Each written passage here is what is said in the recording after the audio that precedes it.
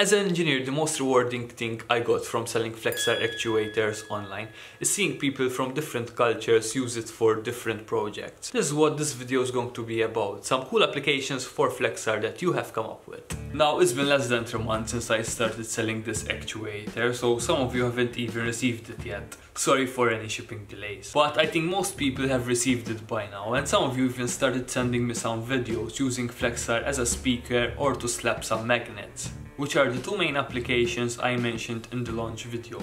But there are some makers who took it an extra step. Let's start with the first one. Harry Ugana made this whole 3D printed motor using 3 flexi actuators to rotate the rotor. If you want to get into PCB motor design, I think this method is much simpler to start with, because it allows you to easier understand how the individual poles of the motor are working.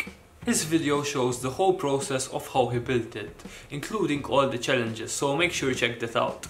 Another great YouTube creator called Indoor Geek used flexi as a reference to design his own PCB coils.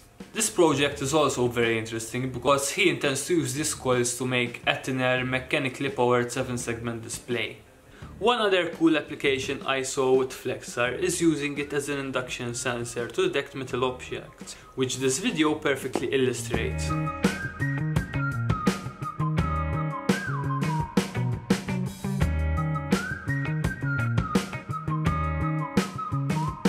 This is something that I never mentioned on this channel before, because in my previous job I was working on some similar stuff and I didn't want to get into some NDA troubles.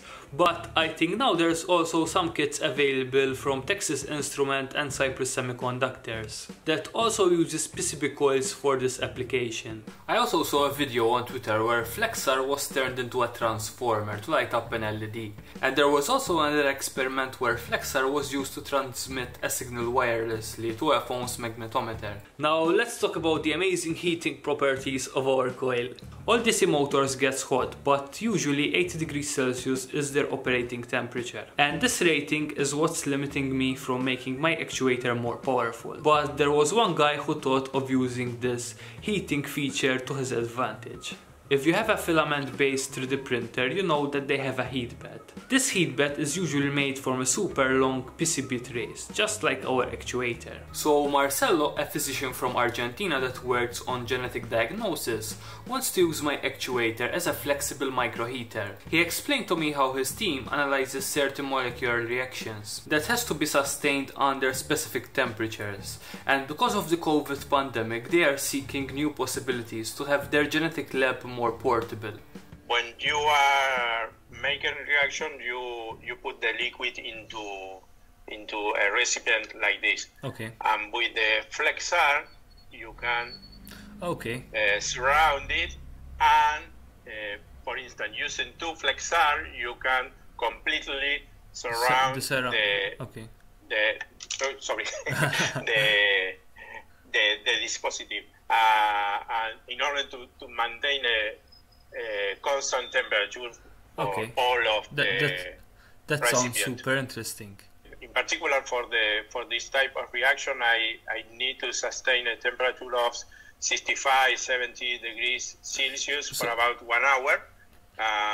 So I thought that it would be useful for that, and it's totally portable, so you can use a battery to supply the energy required for heating your reaction in the field. So that was the inspiration. So you're currently making a PID control loop to control the temperature inside. Okay. Yes. So you have a sensor inside.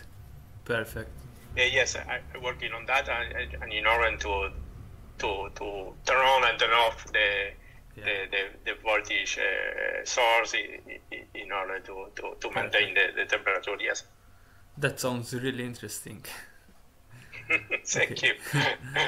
I'd like to thank Marcelo for having this conversation with me and teaching me about an application I never thought of. Now, there was one last project that when I saw it completely blew my mind. The guy who made it is called William Wojak, and he's a biohacker. He has a magnet implanted in his arm, so the first thing he did when he received flexi is make it flap with it. The second thing he did is turn his hand into a speaker.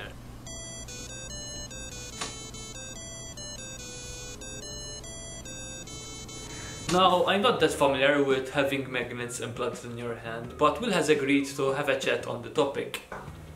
Hi. How are you, Will? Not too bad. Still trying to wake up a little bit.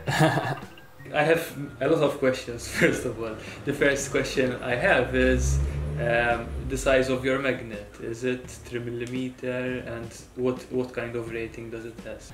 It's roughly 3 by 14 millimeters, I would say. Okay. It's encased in a cylinder. Okay. A glass tube. I would say the rating, what is it, like 52 in? How long did you have it there? The magnet. I got it in probably like 4 or 5 months ago. Okay, so I think they will last for like 5 years, correct? Yeah. Something like that. I'm hoping so, though. Do you feel the magnet inside moving even when you did the speaker sound? So I noticed it more with the speaker. It seems like when the flexar is more rigid, then the effect seems to vibrate the magnet more than the flexar. So I definitely noticed it more with the speaker than just the haptic actuation.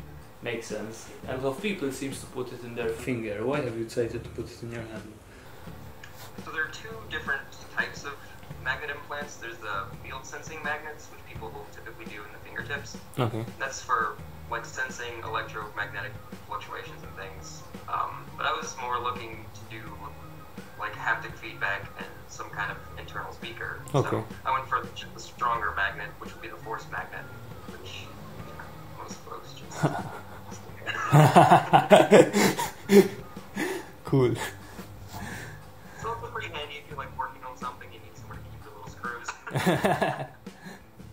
Yeah, I think it would be useful like to detect the pulse of a brushless motor. That would be fun. Yeah, looking into the magnets, but there's the issue of dealing with electronics and just always having a magnetic field in your working hand could cause an issue, I had a blast chatting with Will, Marcello and all the other makers I mentioned in this video. Thank you for being such an inspiration. If you're interested in making any of these projects, you can find them linked down all below. And if I missed your Flexar project, please let me know. Maybe you can do a second part of this video.